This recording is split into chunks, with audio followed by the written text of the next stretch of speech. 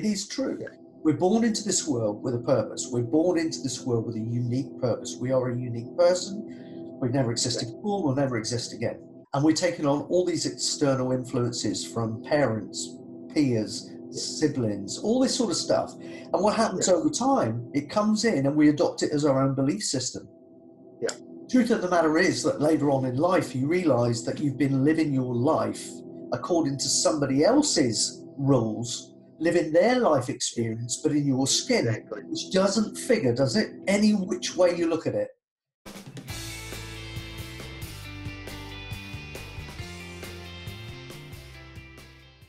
Hi everybody, it's Robert here again from robertcbrown.online, and welcome to another Coffee with Robert. I've got a really great guest with me, and I know I'm going to screw up his surname, so I'm going to let him tell you what that is. It's Robbie. Van't Wout. Thank you. Van't Wout. I'm really glad he said that and not me, because our friendship might have been very short-lived if I mispronounced his name. I don't worry, I'm used to it. Yeah. See, I've got a really easy name. Nobody gets Brown wrong, you see. It's kind of easy, so I should thank the lucky stars for my surname, really.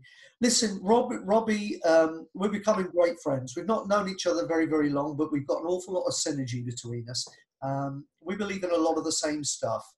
We love to empower people. We love to give people tools to go out and create better lives, better businesses for themselves, and just live on purpose. And Robbie is a personal development consultant, and he's got a lot of passion for this stuff. And it's not often that I run into people that I feel have got a passion that's kind of a level in my own. And that sounds very conceited, but I mean, I'm absolutely enthused with every day. Every day for me is personal development day. From the minute I get up to the moment I go to sleep, I'm thinking it, eating it, you know, it's just ridiculous. And Robbie's one of those guys too. So he's got a really interesting story. He's going to tell you where he's been, how he got to where he is now, and what he's actually doing now, because that might obviously be of interest to you as well. So with all of that out of the way, quickly before we move on to that, do hang on as well, because if you're interested in what Robbie's got to say, or interested in anything that I say, we're going to be giving the relevant links later on so that you can make contact with either or both of us as well to pursue that a little bit further. So with all of that out of the way, I'm going to hand over to Robbie. Let him take the reins. Take it away, Robbie. Cool. Where did you want me to start? Like from when I left school or further down? No, I mean, you can start where you... I'll tell you what, just feel it, don't think it, mate. Feel it, don't think it. Start where you think you need. Yeah. After I left school, I did an apprenticeship. Once I finished my apprenticeship, I joined the army. It was 12 years in the army, and as I was getting through the army, I was getting a bit older. I was thinking, oh well, what am I going to do when I leave? Or if I stay too long in the army, I'm not going to be able to find a job. So I thought, and I was getting to a stage where I made it to sergeant, and I was looking around and I saw a lot of the people that were still there were hanging on to do their 20 years. So they weren't really liking it in the army anymore. So they were just, All right, Robbie, dropped out there. That's okay. No worries. Glad to have you back. Yeah. Do you want to start that again? And I'll kind of edit it. All right. All right. So, okay. Yeah. Start wherever you like. Tell us your story. Yeah. All right. So yeah, when I left the army, I thought, I was thinking about leaving the army. I thought, what do I do now? I was thinking engineering's probably not the best because it's not good for your, because you breathe fumes, and it's not good for your hearing because of all the noise. So I then got into pizzas, and I can sum up my pizza business at, I lived for 7 years on my savings and worked for the franchise for nothing. That's basically sums it up, because I invested 150k into the business. I was in there for 7 years. I was taking about 20 grand a year out, which is 140. And when I left with about 10 grand. we had some. It went all right for a while. Then a major competitor come into the market, and our sales, well, we were doing $9.95 pizzas, and it went down to $4.95. There was a lot more competition, and as a franchisee, I just didn't have deep enough pockets. Mm-hmm. So at that stage, while I was doing my pizza business, I'd come across books like Think and Grow Rich. So read those, and then cash flow quadrants. They were quite interesting. But leaving the pizza business with not much in your pocket, I'd sort of looked at it, and my objective was, I knew I was going to have to pull out, but I didn't want to pull out in debt. Mm-hmm. So I talked to my accountant and pulled the pin at the right time. So walked away with about 10 grand. I then went and lived with my sister for a couple of years, and then went back to engineering because that's what I knew, and saved hard. I then got into doing property, and did some property went to some property seminars and got educated on doing property. Bought a few, did them up, and then bought one that was, I'd changed from going to the low end of the market to going to a more high end, and then that property didn't sell. I've actually still got that property. It's rented out at the moment. I was still engineering. I had a break from engineering at one stage because I thought I'll just go into the property. And in the property business, I then got into, went to seminars and ended up going to a pitch fest. I'm not sure whether you know what the pitch fests are, where you go to a 2-day weekend and you have a speaker that talks for about an hour and a half. They give you value for about 3/4 of an hour and then pitch their product for the next 3/4 of an hour. I bought a few of those that were, maybe they were lemons, maybe it was just me not ready for them. Then I had an idea. I went to live in Holland for a couple of years, and that was in 2008. Probably not a good time to go there when the recession was on in the world. But yeah. I got a job in a pack house in Holland, working with a bunch of Polish people, living in a house with 22 other people, which was quite interesting. But yeah, while I was doing that, when I'd been doing my property, I'd picked up tapes by, there was Pat Mercedes, put out a whole lot, and he was sending, I joined one of his monthly things where he'd interview people, or he would send out tapes of other people. So there's Brian Tracy and Jack Cansfield and Tony Robbins. I bought a Tony Robbins program at one stage. What's that one? The Power. I can't remember what it is. And then the Edge, I bought that one as well. Yeah, I never went to any of his live. Is that the one you're talking about? Personal Power 2? Yeah, Personal Power 2. And then I didn't get all the way through that. I started and I didn't get through it, and then I thought, he brought out the Edge, which says you can do it in 7 days. I thought, well, that's much better. I can do it in 7 days. But I played with that a bit. And then when I was in Holland, I'd seen The Secret, and a friend of mine had got a program, was it The Science of Getting Rich, which was put out by Bob Proctor, Jack Cansfield, and Michael Beckworth. So Michael Beckworth introduced it. Bob Proctor went through the book, and then Jack Cansfield did a few questions and a summary at the end. So while I was in Holland, I was studying that. I'd get up every morning and go through it and listen to it and study it and plug it in at work sometimes. And I went to a pitch fest in London and signed up to a program.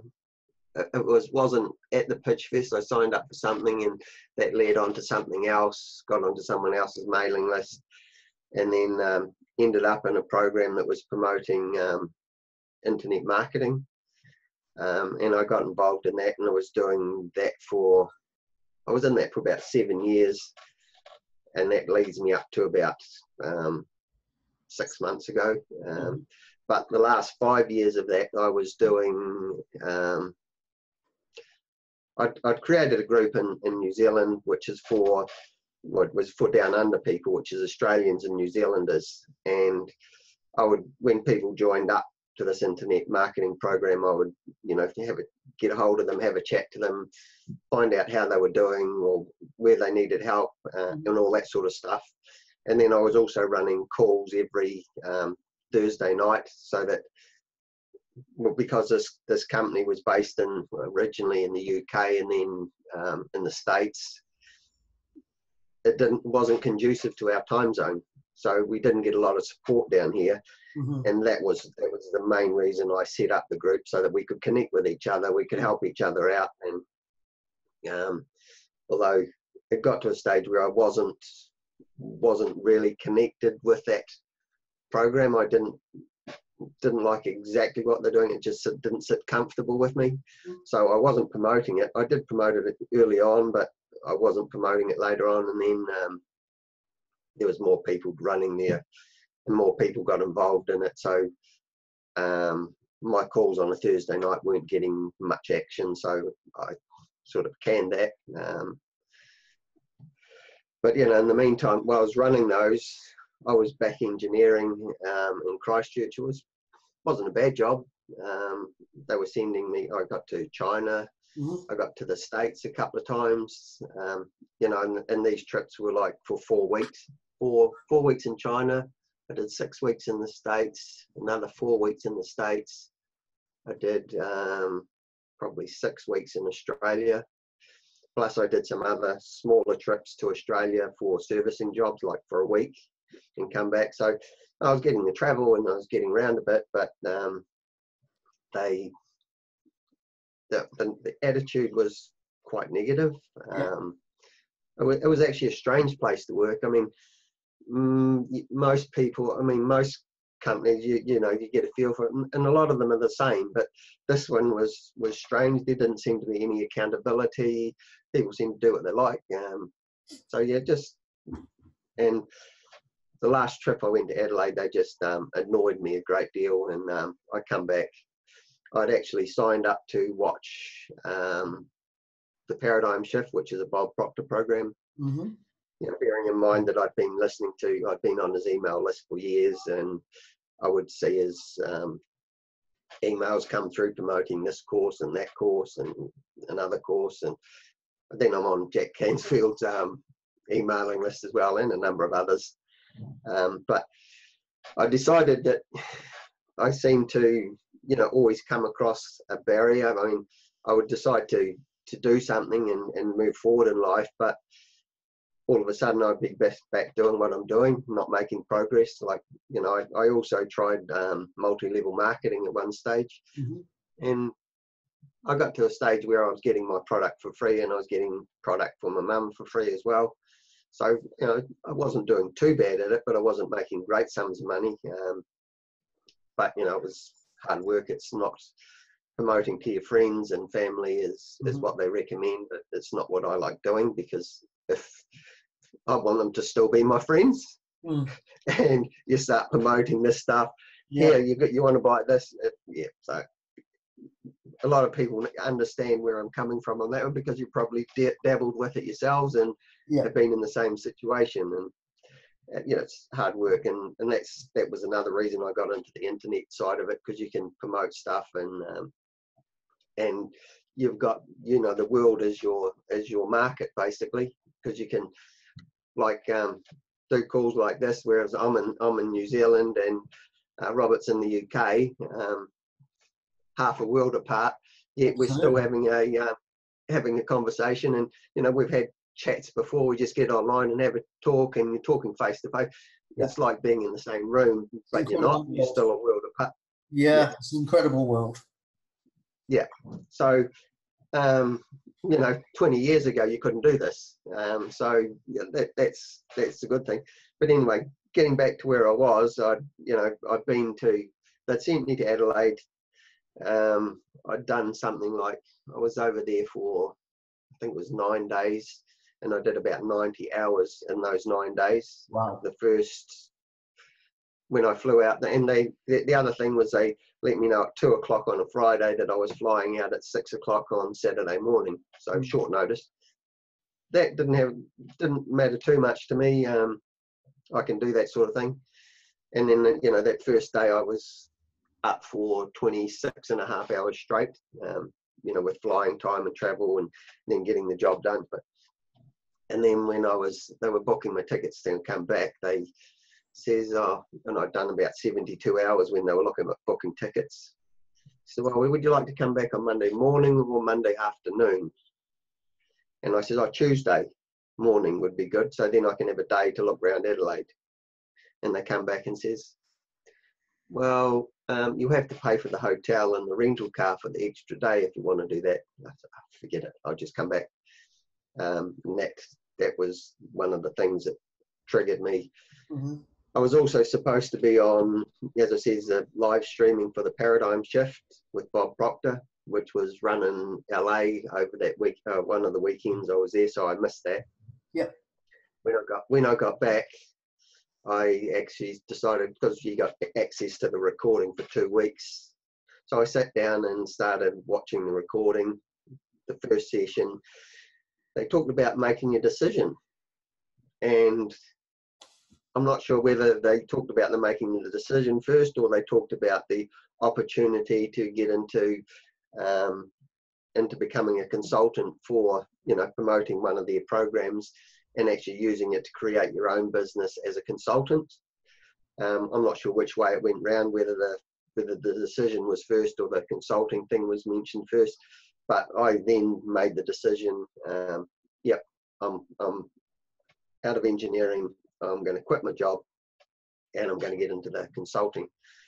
So I filled in the form.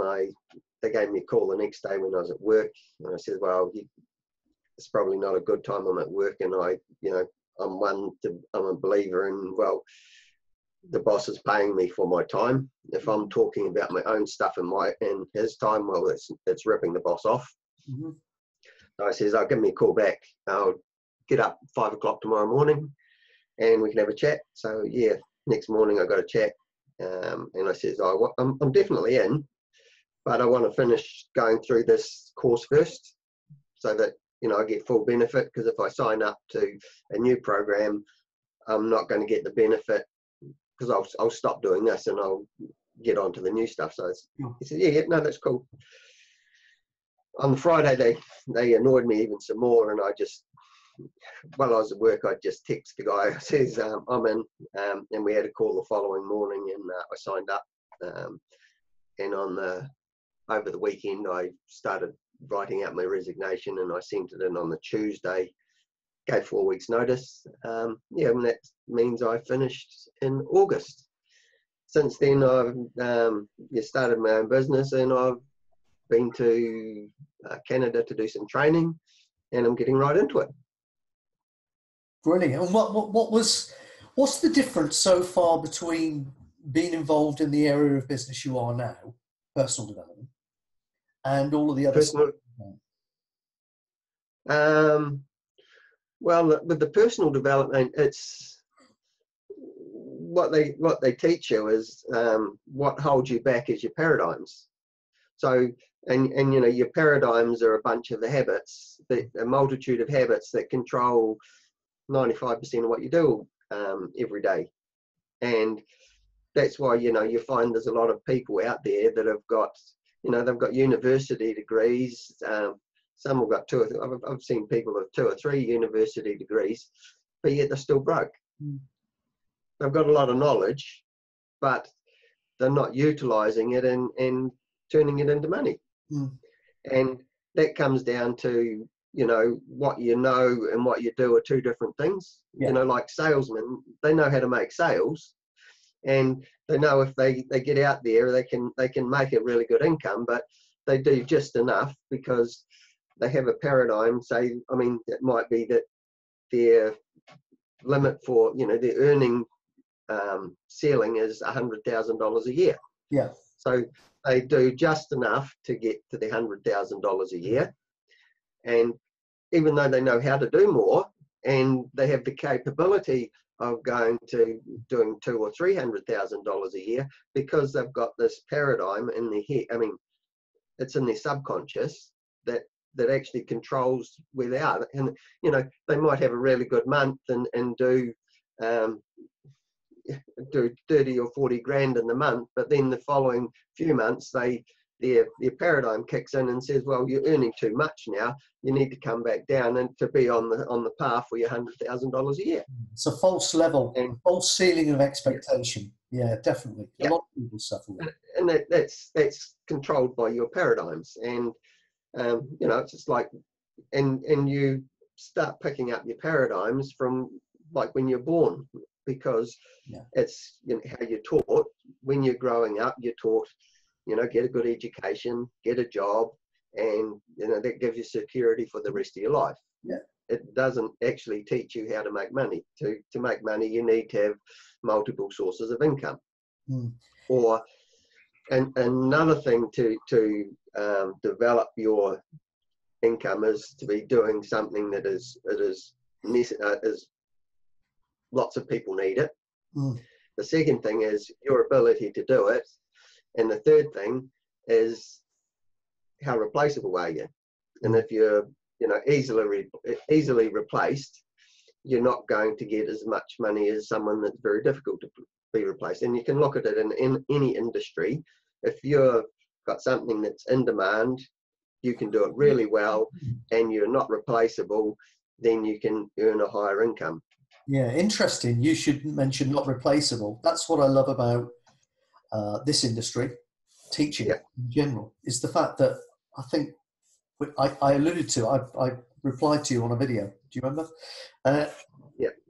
And basically said that, you know, it doesn't matter if somebody's telling you a story or giving you some information that you've heard before. If it inspires you to take action this time because it's delivered in a different way with a different voice, with maybe a different level of enthusiasm, whatever it is that gets you inspired enough to actually take action where last time you heard it you didn't, and that's the beauty of it. All got a different voice. There is only so much information. There are only so many universal laws. They all work the same way, and a lot of people know this information, but one person could listen to the same story from two people and get it from one and not get it from the other. And that's the beauty of this. And that makes you irreplaceable. Yeah. But they can also listen to the same person twice and hear two different things. Because again, it is where you're at when you're listening to it. I'm not sure what book it is. I've heard it said before, when the student is ready, the teacher will appear. And you know, I've also heard another one. You can be listening to a webinar or seminar or a speech or something, and you're going along and you're listening, and then a thought will come into your head, and you're off on a tangent somewhere, and then for the next 5 minutes you're off in your own mind doing something else. And in that 5 minutes that the person is talking, you haven't taken anything in. Then you suddenly you get back off that thought that you were on, and you get back to this, and he carries it, and you start listening again, and it can go along like this all the way along. And that way, I mean, if you listen to a replay of that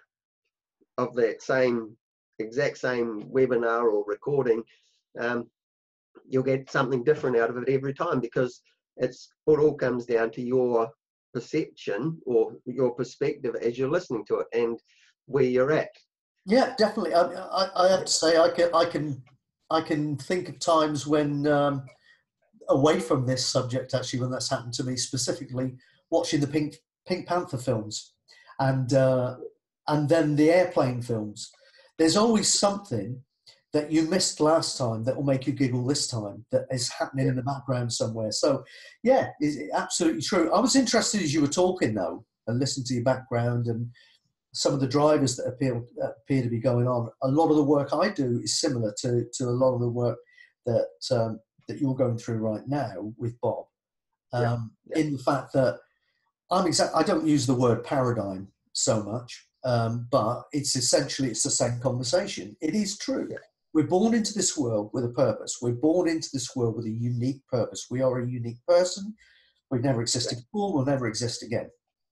We go through childhood, adolescence, into young adulthood, and we're taking on all these external influences from parents, peers, siblings, all this sort of stuff. And what happens over time, it comes in and we adopt it as our own belief system. Truth of the matter is that later on in life, you realize that you've been living your life according to somebody else's rules, living their life experience, but in your skin, which doesn't figure, does it? Any which way you look at it.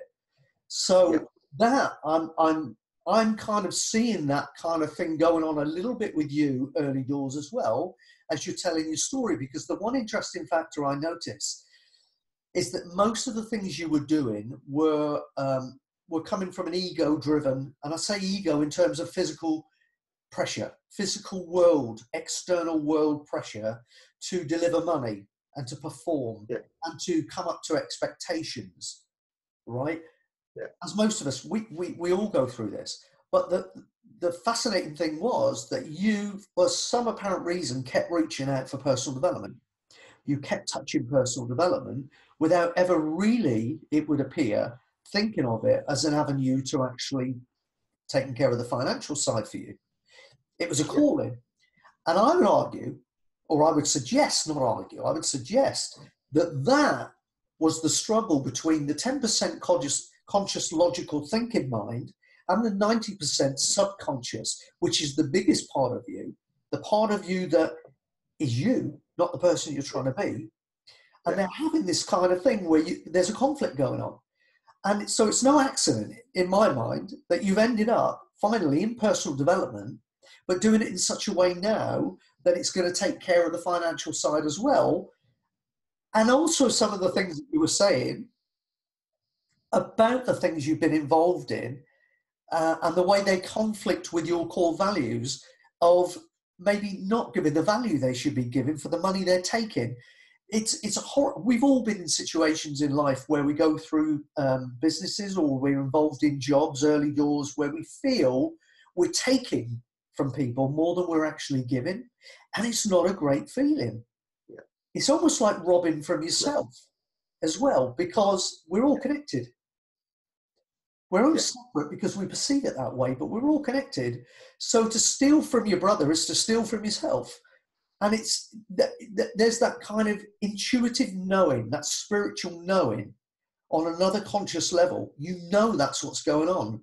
So the fact that you're where you are now and looking so happy tells me that you kind of migrated from that stage of life now to a higher consciousness. And to me, it sounds as if all the ends are finally starting to meet for you, where you're getting the financial side coming into place, but you're doing it knowing you're making a difference. I mean, am I close to the point here with that? Yeah. Well, it's interesting because I've been interested in the consulting program the consulting side of it for a while. I just thought, I can't do it because how can I teach something that I haven't done myself?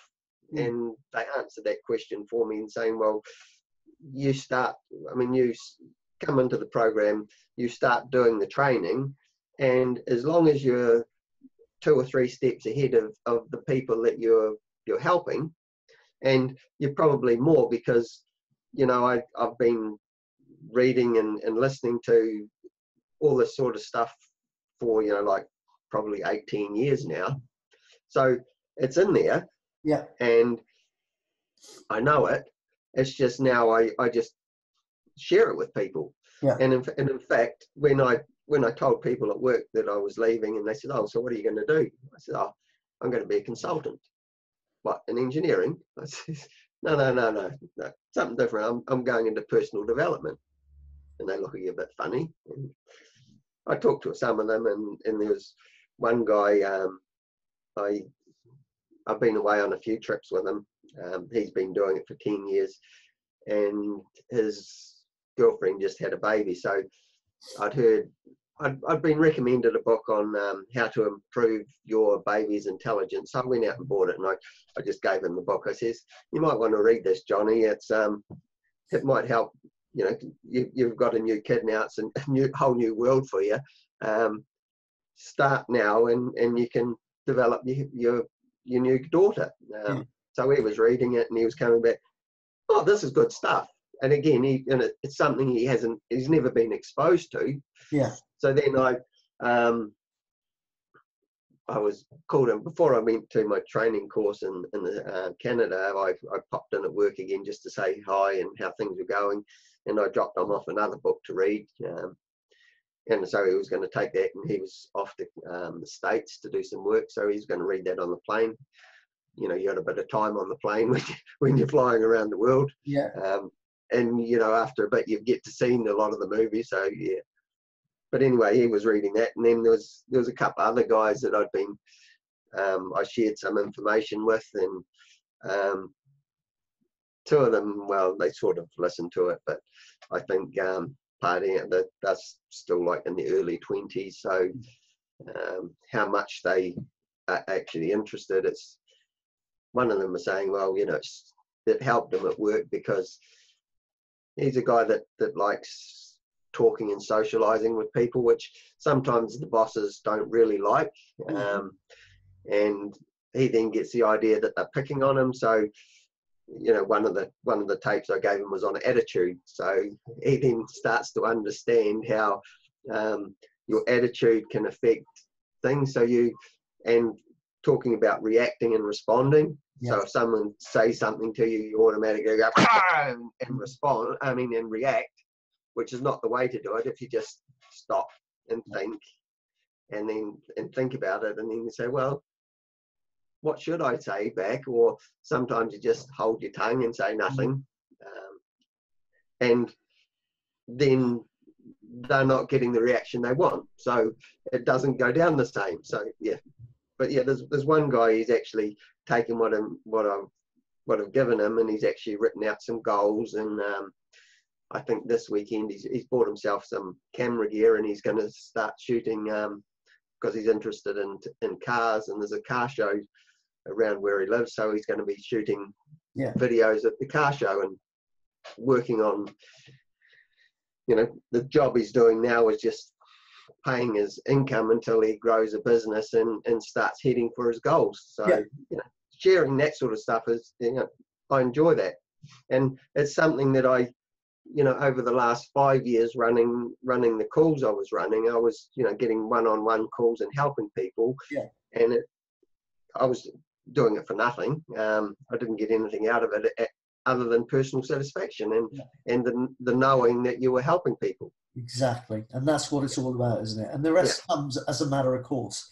And I think that's where I see in a lot of people a dramatic focus change, especially as they, you know, as their physical age progresses. As you get older, you start to get older and wiser.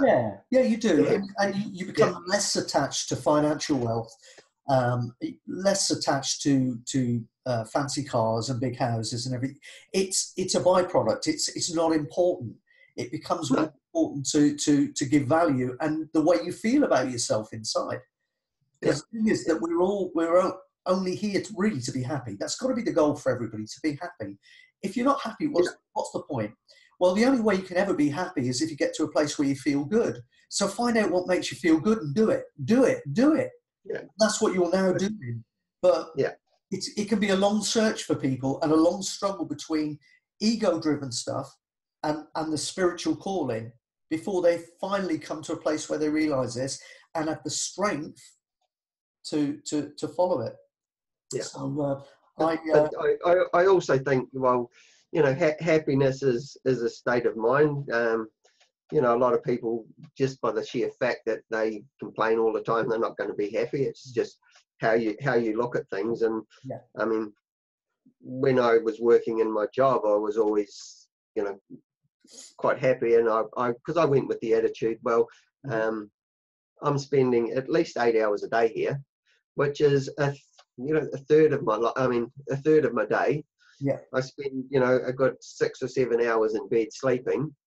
So that means half of my awake time, if I'm at work and I'm not happy, there's half of my life ruined because I'm at a job. And so I just took the attitude, and I would, people would walk past, "Oh, how's it going, Johnny? How's it going, Michael?" And then the really fun thing I used to do was on a Monday morning, you go into work and you go, "Yay, it's Monday!" Yeah. And people go, "Yeah, that's right. Yeah. What a great place to be, though." Yeah, the challenge is to get everybody like that. Yeah. Well, that's what I'm working on now. Change the way you think, you change the way you feel, and you change the way you act. It's all about internal communication, isn't it? That's why two people can be faced with the same set of circumstances and have an entirely different reaction to it. It's got nothing to do with the circumstances, entirely the way they're wired in here and the meanings they attach to everything. I agree with you, 100%. Yeah. Listen, we've got a limited amount of time together. I could go on all day, but before I wrap up, where can people go to find out more about you, Robbie, and more about what you're doing with the Bob Proctor program? Well, you can contact me on Facebook, which is Robbie J Van't Wout. Or I have my email address is robbie@robbievantwout.com. We can probably put a link under the video. Yeah. Because as you says, I can say my name, but whether you can spell it or not is another matter. So I'll try and do better next time. I also have a Facebook page, which is the Down Under Mastermind group. So if you look Down Under Mastermind group, you'll see the little symbol of it's got the Australian and New Zealand map with their respective flags on the map in the corner. So you can find me that way. It's probably easier than trying to spell my name. Cool. And I would recommend that you reach out to Robbie and have a chat. I mean, the nice thing about Robbie, he's easily accessible. He's happy to talk. He's just open. And it's a rare thing these days to find people who are happy to pick up a telephone and talk. So if you're in a situation where you feel you can find out more about Robbie, what he's doing with the Bob Proctor program, get in touch and he'll be more than happy to spend some time with you. And I can talk to you.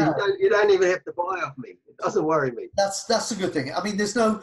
Do you know what? I was just gonna say that, but couldn't think of a way of putting it. But that's about it. It's really just an informal chat. He's not going to try and sell you anything. He's just going to talk to you. I mean, listen, in life we learn as we. I just want to help you out. Yeah, that's it. He just wants to help you out. And let's be honest, in life, we don't sell anybody anything. We just encourage them or help them to buy what they already want. And if they don't want it, they don't want it.